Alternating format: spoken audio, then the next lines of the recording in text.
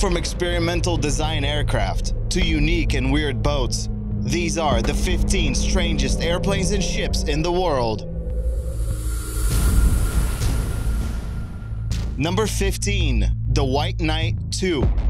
Scaled Composites. The White Knight II is a cargo aircraft that is designed to carry the SpaceShipTwo spacecraft. In essence, the WK-2 is a mothership.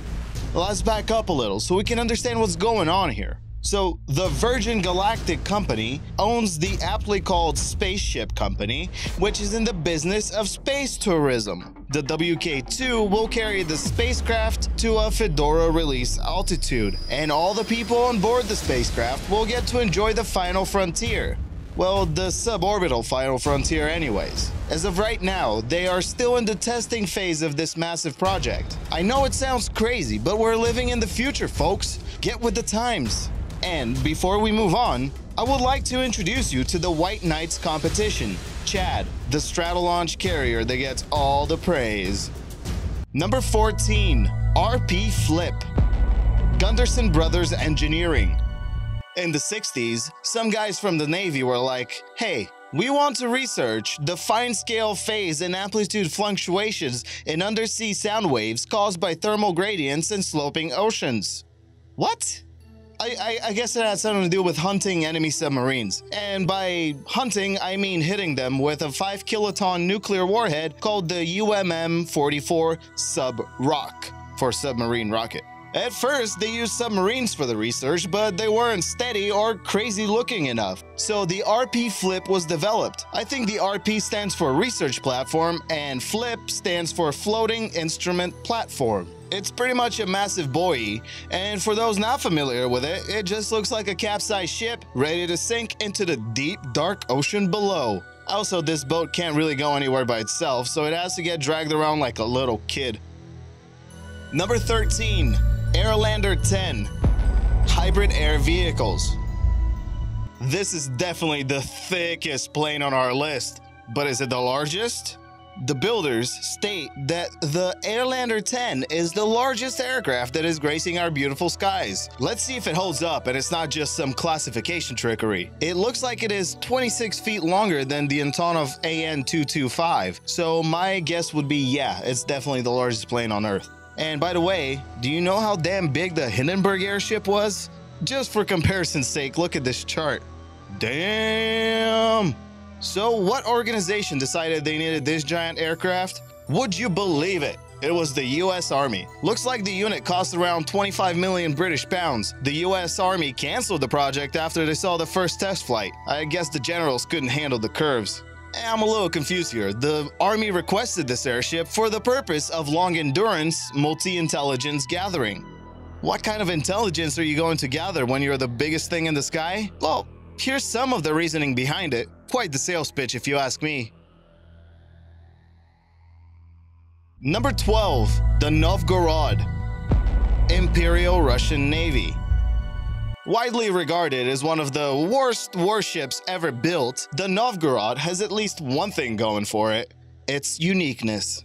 Considering it actually saw some action in the Russo-Turkish War, I wouldn't call it a complete failure. Apparently, the Novgorod was a mess to steer, even in perfect conditions, and if the ship was caught in a current, it would just start spinning around aimlessly. That doesn't sound like fun at all. After serving a stint as a coast defender, the Novgorod, nicknamed the Popovka, was scrapped in 1911. All we have left is miniature models and some really grainy photos.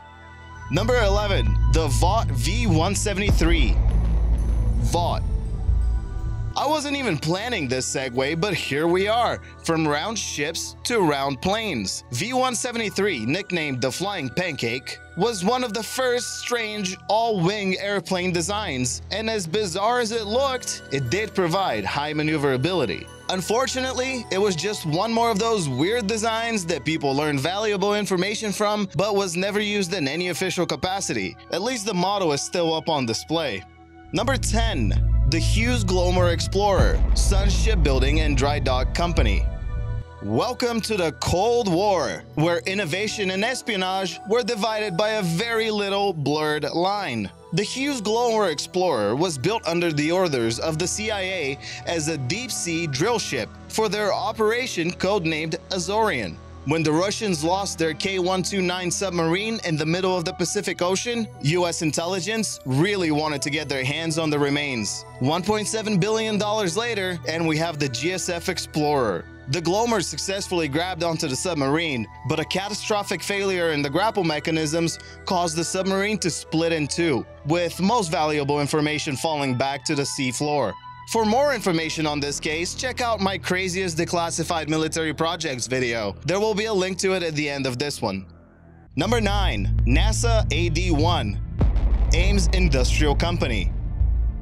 The AD-1 is another experimental aircraft from the Cold War era. This time, NASA was interested in seeing how far aircraft wings could be pivoted. As it turns out, this plane could pivot its wings up to 60 degrees and still be able to fly. The plane was built and tested between 1979 and 1982, but the first designs for such aircraft came from Germany in 1944. The test was a success. The so-called oblique-wing aircraft flew, never crashed, and the NASA scientists got some valuable information. You can still see the plane on display at the Hiller Aviation Museum in San Carlos, California. Number 8. The Floating Prison, Avondale Industries. The Vernon C. Bain Correctional Center is unique in many aspects, one being that it's a frickin' barge.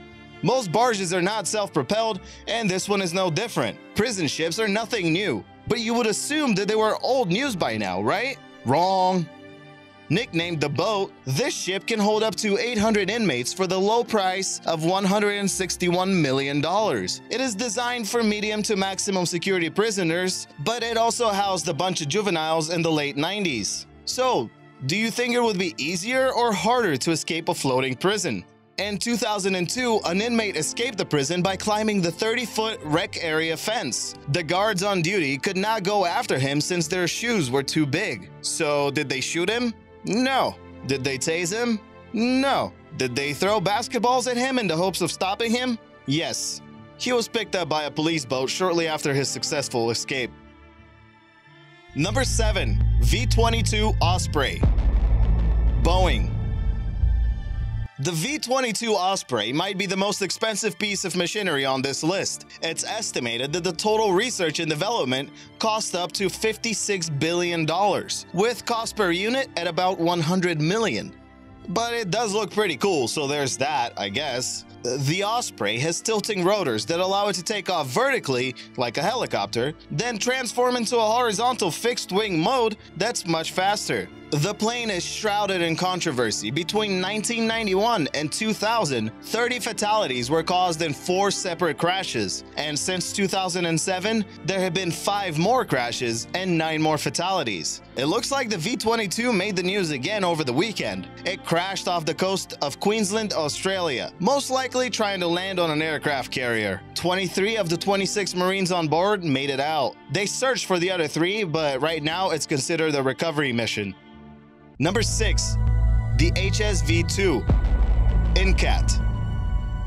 Next up, we have the HSV-2, and please, for the love of God, don't Google that without putting ship at the end. This beauty has been passed around from government to government. Originally built as a proof of concept by the Australian firm INCAT, the Swift was first used by the US Navy. At first, the ship was going to be a minesweeper, but it was only officially used for humanitarian operations and fleet support. After the US Navy stint, the ship was sold to the United Arab Emirates National Marine Dredging Company. In 2016, the ship was seriously damaged and attacked by rebels off the coast of Yemen.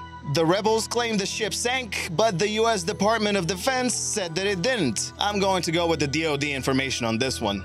Number 5. Proteus 281, Scaled Composites.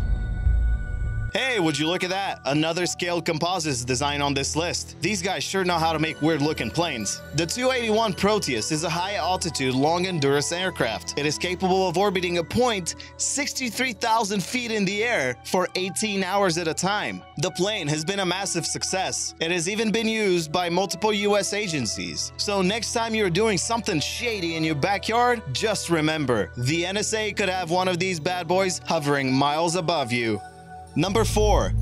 Planet Solar. Knierem Yakbao.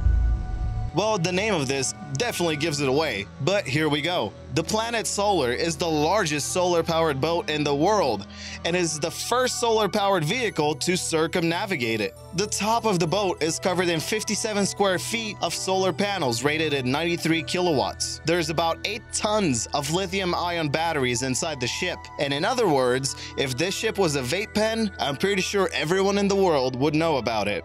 The builders believe that after testing was finished, the boat would be purchased by a wealthy billionaire to be used as a luxury yacht. Elon Musk ignored my email on the subject, so I'm guessing it wasn't meant for him. Right now, the Planet Solar is being used as a floating marine research lab by the Geneva University.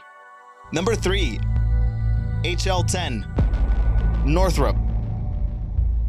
So the guys over at NASA wanted to see if you can fly planes that have no wings. To everyone's surprise, the HL-10 did just that. In this amazing picture, we see the wingless aircraft and its pilot after a flight, while a Boeing NB-52B mothership flies above. A spectacular sight, if you ask me. My understanding of this whole project goes like this. The HL-10 was supposed to be a space re-entry craft that could use an engine to prolong the gliding phase and then land safely at lower speeds. There were 37 test flights. The highest speed reached was 1,227 miles per hour. The project was shut down before any space re-entry tests could be done, and the HL-10 can be seen on display at Edwards Air Force Base.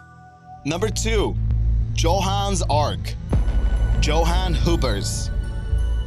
This is a full-scale model of the famous biblical Noah's Ark. It took Johann 4 years and 8 helpers to complete the 7-story, 450-foot-long survival ship. A rough estimate on the amount of trees that were cut down to make it is about 12,000. And a few years before, Johann built a half-scale Ark just by himself. Even though there's other full-scale replicas of Noah's Ark, this is the only one that actually floats. It was open to the public in 2012, just not filled with animals yet. Number 1. The Concorde, BAC and SUD Aviation. Ever since I found out that a prototype version of the Concorde was used to chase the 1973 total solar eclipse, I've wanted to share that information with all of you. And the upcoming total solar eclipse in the US was the perfect opportunity. I believe this picture is real and not manipulated. There isn't any easily researchable information on it since I believe the scientists were focused more on the total eclipse and not the plane that reaches speeds of 1,300 miles per hour. Are you excited about the upcoming total solar eclipse across the USA? I wonder if there will be any flying viewing parties. It looks like there is one, but sadly, it's invite only. Unfortunately, the Concorde was a failed experiment altogether. The 20 aircraft built were in operation for 27 years, which is a major accomplishment. But on July 25, 2000, the first and only fatal Concorde accident happened. 100 passengers, 9 crew members, and 4 people on the ground lost their lives. Needless to say, this had a very negative impact on the success of the plane. By 2003, all Concorde flights were canceled, and the planes were retired. They can be found in museums all over the world, so not all is lost. Check out the featured comment below, and I'll see you in the next video.